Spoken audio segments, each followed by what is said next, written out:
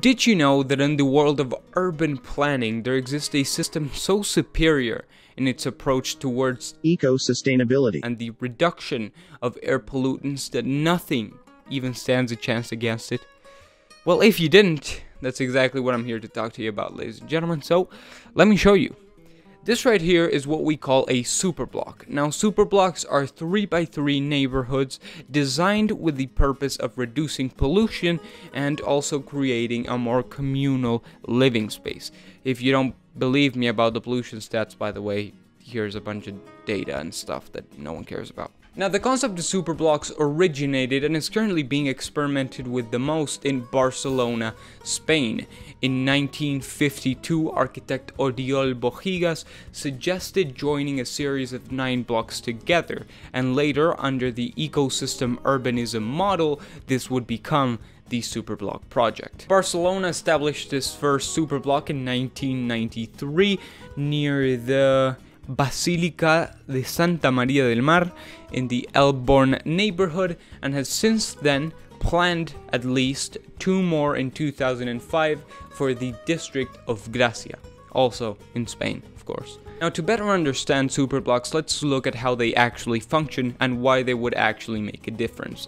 Now, the basic main appeal of a superblock is their interior pacified roads. These roads provide a local network primarily to active transport, meaning walking and cycling, and secondary to traffic from residents of the area trying to move from one place to another. To pair this, the system also includes outer roads in which the limits would be a little bit higher compared to these interior roads, which have a max speed of 20 kilometers per hour. These outer roads would be maxed at 50 kilometers per hour and would make it so that people going through, passing through, going somewhere else can have a faster way of traffic. Let's look at an example to see how this actually works. Now, imagine I was going from here to here.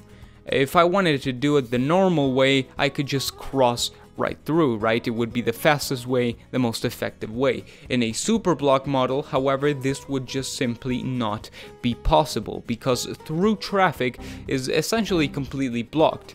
Therefore, my only option would be to go through the outer roads, which are a little bit faster than the inner roads, and just boom, go all the way around. This is done, of course, mostly to disincentivize the use of cars and the actual travel through motorized vehicles, and gives normal people more walking space in those certain areas. It also provides a great way for public transport to be installed, and it is generally a good way to foster public transportation. Overall, superblocks are a great system that, if implemented correctly, can have great not only environmental but also quality of living improvements.